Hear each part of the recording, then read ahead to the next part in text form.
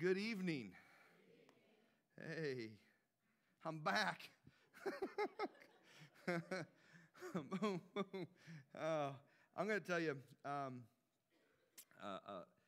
another sheriff's officer came to me. He was retiring, or he was quitting retiring, same thing. And he said to me, he's also a pastor. He's a pastor down in Mending Place.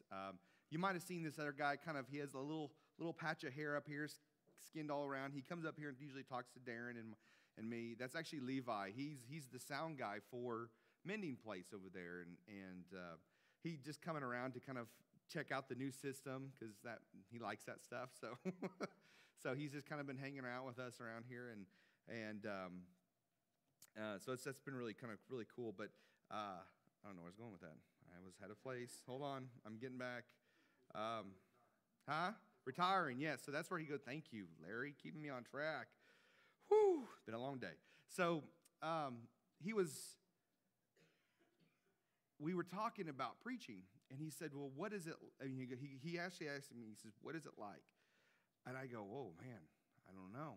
And he's like, so what do you feel like afterwards, after you get done preaching? I said, well, I feel like I've been holding on to something electrifying. And finally, when I let go, it's like, oh, thank you, Father. Thank you, I'm done. Whew.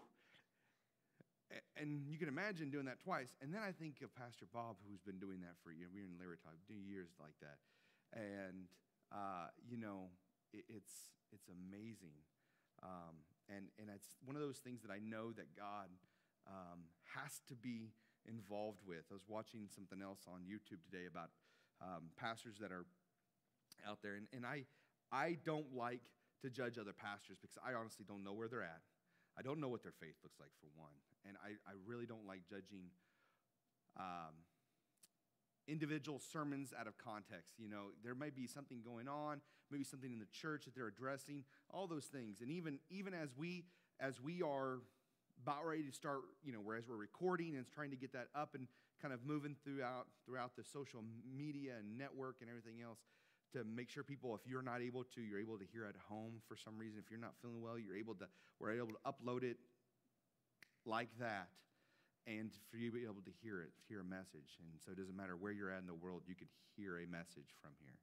And it's actually on a little drive up there. We plug it in, and we're able to put it on the computer, and it's uploaded everywhere. And I say all that because, we're just,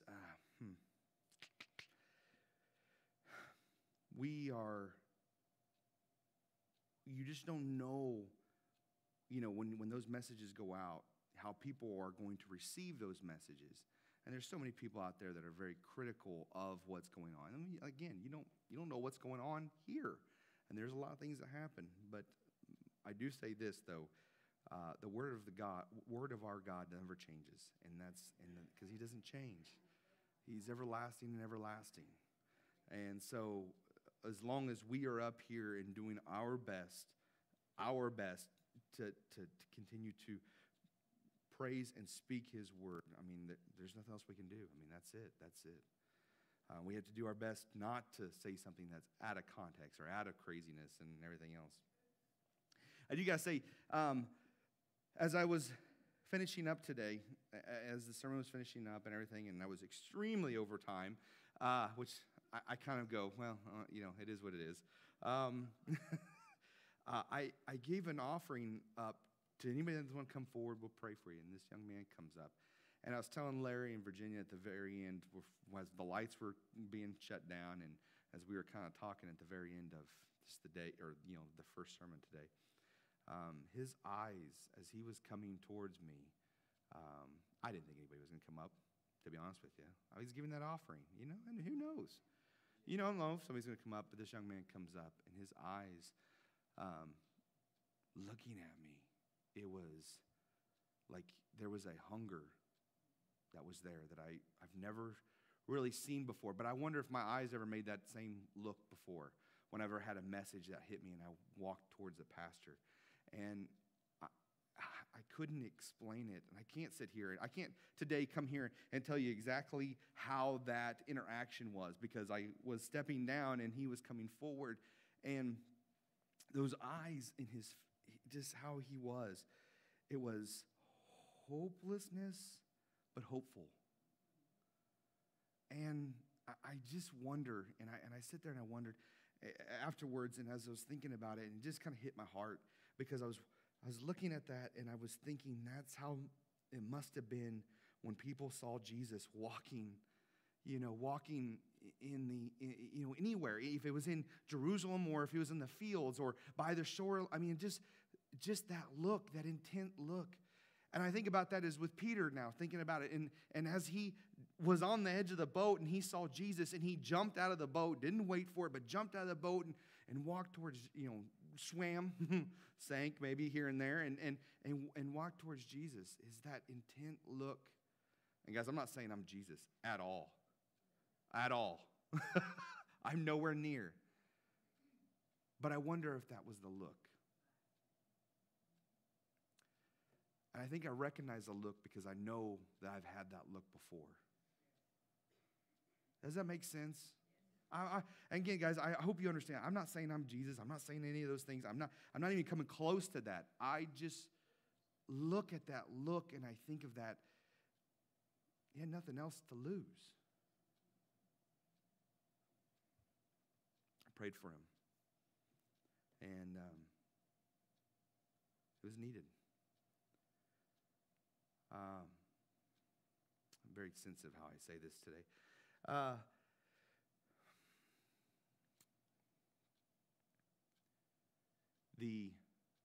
All of a sudden, at about 4:30 today, I'm like, I need to pray for him. And then not only that, I need to send him a message. So I sent him this message because I had it on my phone. I had his name. I said, give me your phone number so we can get in touch with you later on. And he did. And something just hit me hard. I'm in the middle of writing a sermon out, in the middle of really studying and writing, doing all those things. And as I was writing that out, I don't like distractions. But the Lord, as I'm doing these things, says, hey, what about this? What about that? And I know it's the Lord because it's all good things. It's nothing distraction as, hey, what's on Netflix today? It's nothing like that. It's a distraction of, hey, did you get right with this person? Did you send this person a prayer? And so it's just this constant, I was tapped into this supernatural highway of information going back and forth. And I just feel like it was like, hey, are you connected? I know you're connected. So you need to start praying for this person, and start thinking about this person and send him this message for this person. And it's just like, I'm trying to do your work. And he's like, that's exactly what I want you to do. Oh, wow. I sent a message to him, and I'm not going to go into the details. I don't feel like that's right, but I do say this. It was needed.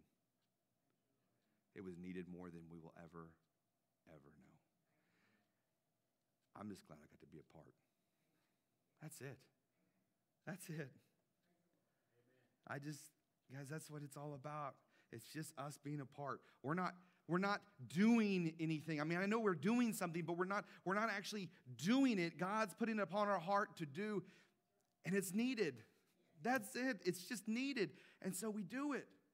Guys, so today, this isn't even in the message. This is just me talking. Well, not really. But this is me. And I say that is because I want you to understand something. The work is needed to be done. Just open your heart in prayer, and I'm telling you, you're gonna get bombarded. But don't stop. Start praying. Guys, you prayed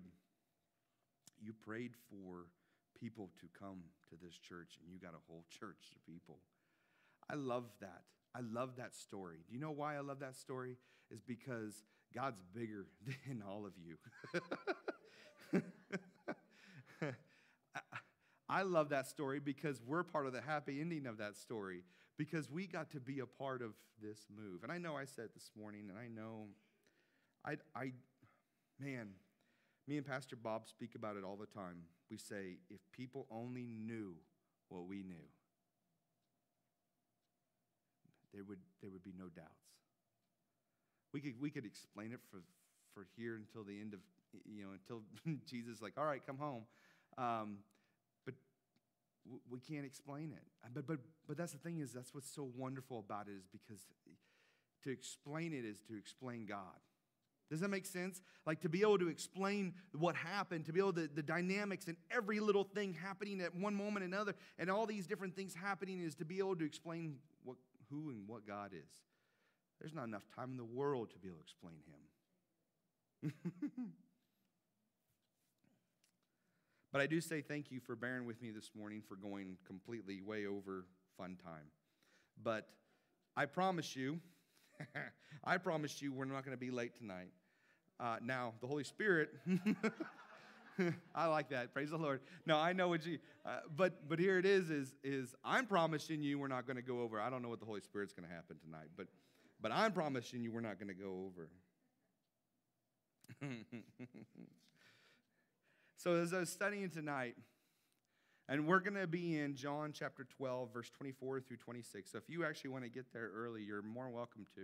We are going to get to these scriptures. We got several that we're going to be talking about tonight. 4 main ones, all related to each other. John chapter 12, verse 24 through 26. As I was studying for the message for tonight, and as I was kind of getting it all together, and as I was reading, I was like, I better make sure I know what I'm talking about. I always want to make sure I know what I'm talking about, right? And reality sometimes, for instance, I'll tell you right now, any type of definition of a word, you want to make sure you're right on. I've said the word legacy about 1,000 times, and I looked it up, and it was nowhere near the word I think it means. Nowhere near. I thought legacy was like this powerful thing, and money and power and all these things, and you're creating this. Like, when I think of legacy, you know who I think of? Billy Graham. Billy Graham has a legacy, right? And it's a legacy. But you look at it, it's just monetary value being passed over from after an inheritance. It doesn't mean what we think it means. Now, I say that is because it's the same thing as I'm about ready to talk about a plant, the seed dying to be able to produce a plant, right? To be able to produce something. And so for the longest time, honestly, I thought that same thing. I thought, you know what? A seed has to die so it can grow. And so I looked it up. I Googled it. I said, does a seed die to produce a plant? And it says, no. And I go, wait a minute. Now, hold on. And then I start going back to my scriptures. I'm like, wait a minute, okay. I'm pretty sure I was right on this. I know Jesus, what he said. And he says, truly I tell you, unless a grain of wheat falls to the ground and dies, it remains by itself. But if it dies, it produces much fruit. And I'm like, wait a minute. Okay, Jesus said this seed has to die. And so I've known that for a long time, and even then, so I actually, I've been to classes, and I said, I've heard teachers even say that, the seed has to die to be able to produce the plant, and so when I was going through the study, one of this article said that a seed does not die; it's actually still living. The seed has always been living for the most part, and it's just waiting to be germinated. I think I might have made a new word up today, but it's okay if I think it's close. I think it's right there.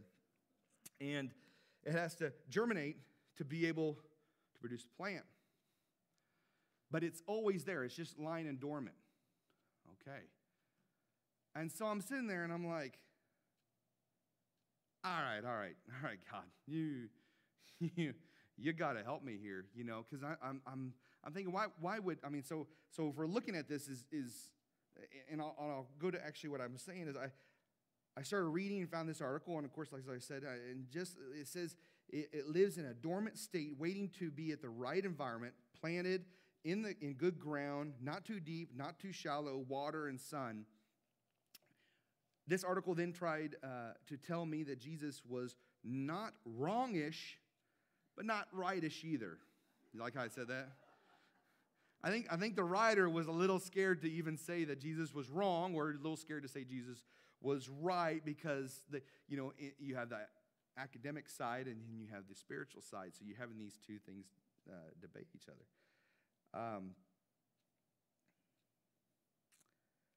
And I think what happened after that, after writing this article, I think maybe they tried to explain what Jesus really probably meant to say. And so I'm sitting there and I'm reading this, and I'm like, wow, this is difficult. But then as I was reading the article, things started popping out. And then honestly, guys, here it is if you're not in the Word, I mean, you're not understanding the Word, understanding what biblical concepts, the Scripture and all these things, if you're not in the Word constantly, things that something else says could make sense. Right? Now, I say that is because we've seen some crazy stuff that should make sense to people. I mean, I talked about the abortion. How in the world can that make sense? Or it doesn't. It doesn't make sense at all. But to some people out there, it makes sense. Okay, so that's extreme. But what about? There's other things that. There's other things out there that could. Maybe make sense. I've even heard people go, well, I'm a Christian, but I believe in evolution. I'm like, well, pump the brakes. Okay, what'd you say? Well, I was like, so you're saying we came from monkeys, and then it's a whole new subject.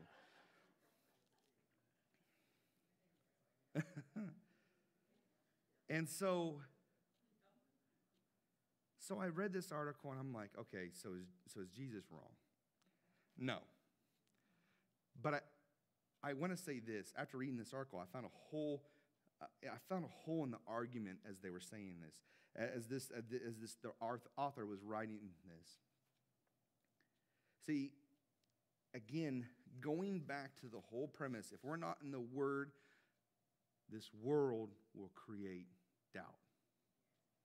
Now, I watched this movie one time, and I did like how they said this.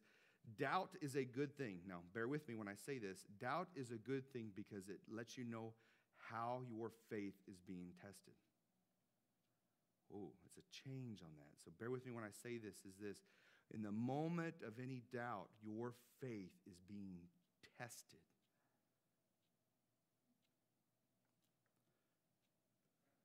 I don't think I'm the only one that has ever had doubt.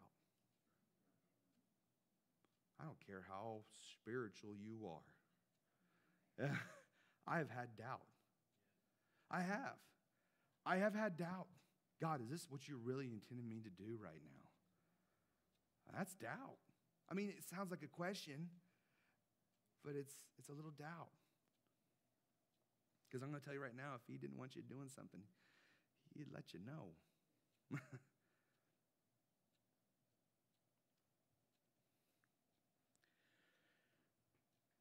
But this, when you're not in the Word, it can create doubt. And it can get so strong if you do not have any type of remedy to it. Meaning, if you don't have the remedy to the doubt, it's going to overtake you. And that's what causes fear. It's what causes anxiety. It's what causes a lot of these things. Because you start worrying about things when you realize there's nothing to worry about. We're not promised, as I said before today, we're not promised 75 years. We're not promised 75 minutes. We're not promised 75 seconds. I could drop dead right now. I'm not promised anything. I'm promised here, but I'm not promised this. Make sense? I'm not promised this. But what was interesting about this article, it said the writer used the word awakened about the seed until the point where the seed is awakened. As I'm sitting there like, how does this author not hear what they're saying? How does this, I mean, they took this thing and they were trying to say, well, Jesus is kind of right, kind of wrong, I don't know. But then they started using words like awaken. They're talking about the man that awoke a dead man. Does that make sense? Hey, Lazarus, come forward. Is that not awaken? Was Lazarus dead? Yeah. I believe he was. Absolutely. He wasn't just snoozing. He was dead. The creator of heaven and earth can do whatever he wants to do. But the writer used the word awaken. And it just like baffled me. I'm like, wait a minute, what are you? So do you even know the word then at that time? And that's what I'm sitting there thinking, and it just baffles me. But then I started thinking about it. Okay, well, maybe this person doesn't really know the word. Because if they knew the word, then they know what Jesus was trying to say. Because then Paul follows it up in Romans, and then back to Jesus, and then back to Romans. So that's what we're doing today. So let's go to John chapter 12, verse 24 through 26. I'm going to read all of these scriptures all together to get the main big point here.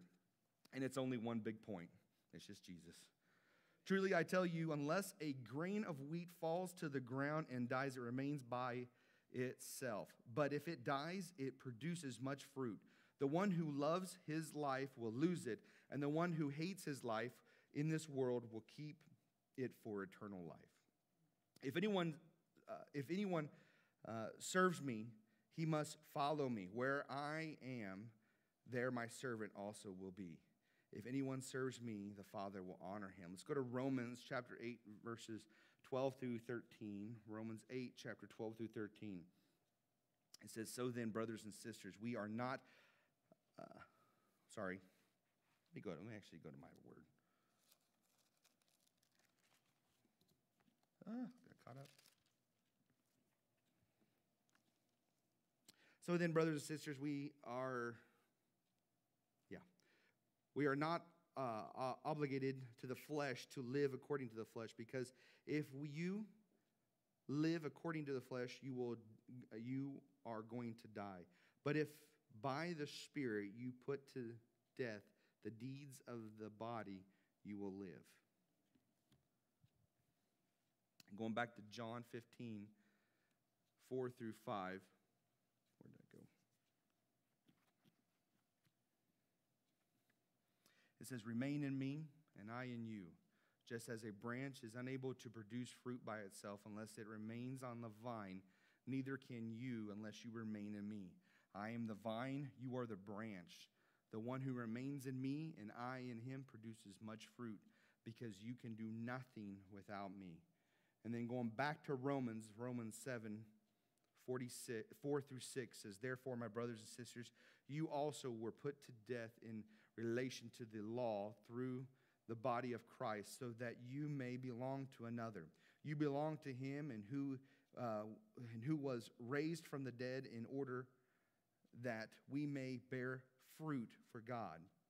For when we were in the flesh, the sinful passions arose through the law were working in us to bear fruit for death. But now we have been released from the law, since we have died to what held us, so that we may serve in the newness of the Spirit and not in the old letter of the law. I was listening to PragerU University. It's a PragerU, what they call it. It's on YouTube. And it's actually kind of really neat. I like them. If you ever get a chance to, if you watch any YouTube videos, PragerU does a lot of different things, and it kind of dispels a lot of what false information, let's put it that way. And they were talking about the law. And it was interesting what Paul was saying. So Paul knew the law. Actually, he knew the law better than any of the disciples knew the law. I think the only person that probably would have knew more of the law would have been Jesus. But Paul knew the law. And I want you to understand this. The law is still relevant today. okay? The law is still good today. The law is still good, and it's still, and I say that is because this. What Jesus was saying, he didn't nullify the law. He didn't put it away. He nullified the law, but he didn't, how's the word I'm looking for? He didn't just come to destroy the law. He came to fulfill the law. So he didn't just throw it away. It's not something of old times. What it was is he's saying, look, this is the fulfillment of the law, but you still need to move forward in trying to keep these commandments, because that's what brings you closer to righteousness. And that's the thing is we today are still striving for those laws. Now, I bear my heart on when I say that is because I'm not saying that that's what we're, but what I'm trying to say is this. We as a body of believers need to understand what the law is for us. Those first 4 are for God, right? Those first 4 are for God, and the last 6 are for us, to us to us. We are called to bear this fruit. People need to know when we have this fruit on us. And I say that is because when you walk through any type of orchard, or if you were walked through an orchard, if you drove by some apple trees or anything like that, do you know when they're producing fruit? You can see it, right? You can see that fruit being produced. Any tree that is producing fruit you're going to see those fruit. Even if it's bad fruit, you still see it. Those hedge apples, big old green hedge apple looking nasty things that have slime all over it and all that other stuff, but you still see that fruit of that tree, right? I know I don't want to go eat that. So, I know that that's not a good tree to eat, of course. But that's what we're called to be.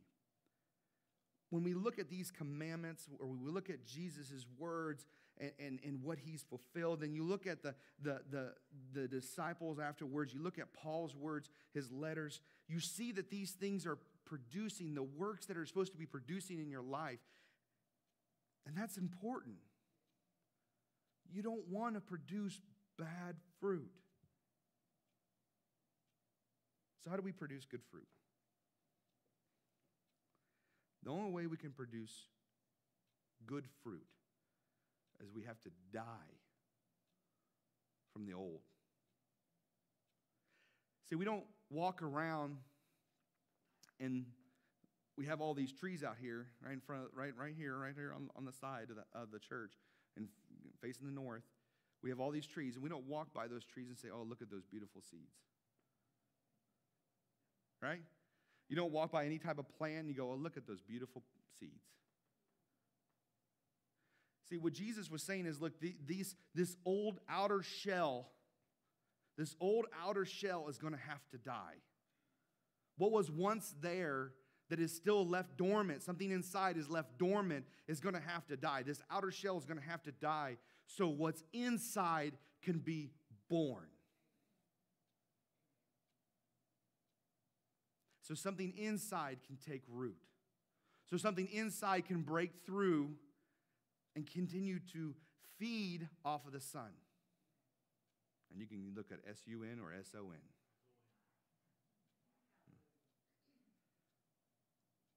That's what's going to happen. See, plants get their food from the sun. Why do we not get our food from the sun? It's an interesting how Jesus said, he talked about 2 elements that we have to partake in. Food and water. And what did he say? Come on, somebody out there, and tell me what he said about food. I'm the living bread. An everlasting water that will always be fulfilling. Isn't that interesting and wonderful how he did that? That he not only talks about the seed that is there, that is going to have to sprout out of the ground, but then he talks about that not only is it the sun that has to that plant feeds off of, but it also feeds off of the elements around it, meaning water. the ground using some sort of nutrients for it to cultivate in, to grow in. This author of the story didn't realize that what they were trying to say was maybe not so accurate, but if they were to look at what Jesus was trying to say, the words that he said over and over again throughout Scripture, seeing that and that Jesus was there in the beginning for when God said, "Let there be light," they would understand that he knows what he's talking about. That seed does have to die. The outer shell does have to die. Your old ways have to die. You can't keep them. Just like you can't keep your riches when you go to heaven. I mean, I'm saying you can't. I love my coffee table. I'm taking it with me. You know, I'm going to be buried with it. You may be buried with it, but it ain't going with you in heaven. And thank God, because there's a lot of junk I have in my house that I don't want going with me to heaven. But that's the thing. That's the thing, that shell. I don't want to be a seed anymore. I don't want to be a seed. I don't want to be a seed that's just there. I don't want to be just left dormant anymore.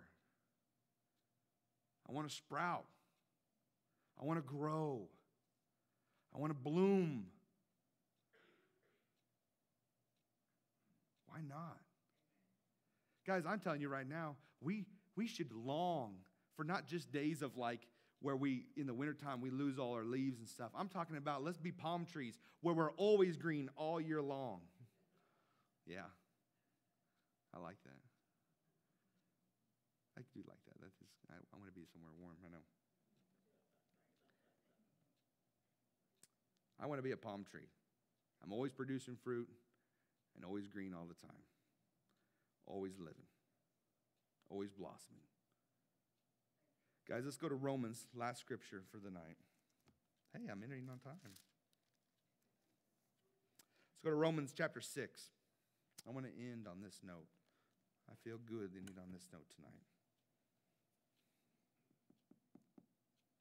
Romans chapter 6, verses 22 through 23, it says, "But now, since you have been set free from sin and have become enslaved to God, you have your fruit, which results in sanctification. And the outcome is eternal life. For the wages of sin is death, but the gift of God is eternal life in Christ Jesus our Lord." Guys, that right there, that brings a smile to my face, because it's the understanding of what is that little bit right there, that last end of it right there. For the wages of sin is death, but the gift of God is eternal life through Christ Jesus our Lord. That's it, guys. The dead is dead. Let it be dead. Let it sit there. Let your old shell be gone. Let it be sitting there in the ground. Let it die and float away, get into the soil, move away, get off of me. I want the new. And that's what we should be craving for every single time, is every time we wake up, that old shell is dead and we have a new life in us. We get to blossom. We get to be more than we ever did before, right? We get to do more and shake more and live more in God. We get to do everything because we have Him. There's no more dead in this world when we're here. Guys, I'm telling you, there's no way to be afraid of death anymore, because we have eternal life through Christ Jesus. We have been given this gift. And the moment that we look at it and go, well, you know, it's all right, man, we lost it. What are we doing? The moment we sit there and go become idle, the moment that we sit there and we don't want to produce any more fruit anymore, the moment we sit there and go, well, had a good run, I'll just wait it out. You might as well be ready for the axe. I don't want that. I don't want to be somebody's firewood. I want to continue to blossom, continue to produce fruit day in, day out. You know, Jesus walked and he saw this fig tree and he went to it. And it was supposed to have fruit on it, and it didn't have fruit, but it looked like it was supposed to have fruit, but it didn't have fruit. It didn't produce any fruit, and he cursed that fig tree. Guys, I'm telling you right now, I don't want to be cursed. When people come to me and when people come to you, you better be ready to produce some fruit. You better, when they come to you, they're looking to see if you're fruitful. They're looking to see if you have that fruit ready to go. But if you sit there and go, well, you know what, I don't really have your answers, but, you know, Pastor Clayton, you could talk to him after service. No, they came to you. They came to you. They saw something in you. They thought you were producing fruit. Right? We already know God's going to give you the words. We know it. Just open your mouth and then those words will be given to you. You give it over to God, you're going to get those words. You're going to get that fruit. But the moment you shut somebody down, heaven help us. Heaven help us. Guys, I've been there. I've shut some people down before. And those people still haunt my dreams. Can't go back in time. Can't go back in time. All you got to know is from this moment on, I can't allow that to happen anymore. God, what are you doing? And how can I help? And guys, I'm going to be telling you right now, it's going to be the most inopportune times. It's going to be those times that you don't want to help. It's going to be those times that you're ready to go to bed. It's going to be those times that you're having to go to work, or there's going to be those times you're ready to eat something. And somebody's going to call you and say, I need help. Okay, I'll be there. But I tell you, every time you do that, you'll come home excited. You'll come home charged because God used you today. The creator of heaven and earth, the creator of heaven and earth that could have used anybody else today, the person that he could have used anybody else in this congregation, but he decided to use you, Bonnie. He said, you know what? I'm going to use Bonnie today. Boom. And now you're being used. How awesome is that? The creator of heaven and earth. And I know we say that and it sometimes just rolls off so easily on the tongue. It just rolls off so easily and we can just say, you know, the creator of heaven and earth, you know, and it sounds so simple. But honestly, guys, everything that we can't see to the very little bitty to the great grand, he created it all. And today he is using you to do something for his name. Be ready. Have that fruit. Ready to give. Die of your old. Let it go. We can move forward. I'm ready to move forward.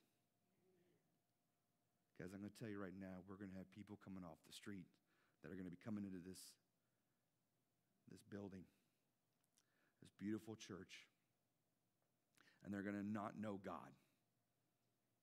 And the only way they're going to see God is through you. You're the first step.